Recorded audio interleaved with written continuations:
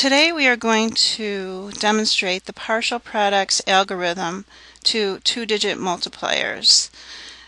The problem that you see here is 12 times 61, and we're going to use the partial products method to solve this problem. So you see here we've got the hundreds column, the tens column, and the ones column.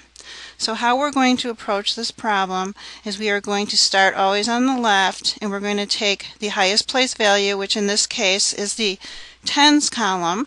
So the first thing that we will do is we will take that 10 times 60, and that would give us 600, and we are very careful to line up the numbers in the logical place orders.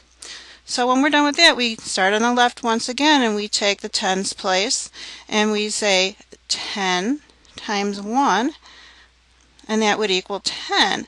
Being careful to place the 10 in the right place value once again. Then we go over to the right side, where the right side digits are, and we take 2 times 60, or 60 times 2. Either one is fine. And we get 120, because we know that 6 times 2 is 12, and we just add on our 0 at the end, and that's how we practice it before.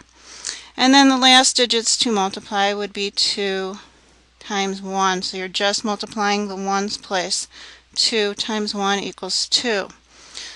The next thing you do is you have your digits lined up very nicely. You add your ones digits, so you've got 2, and then you have 2 plus 1 is 3, and then 6 plus 1, which is 7.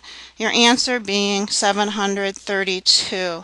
And that is an example of how you do the partial products algorithm method.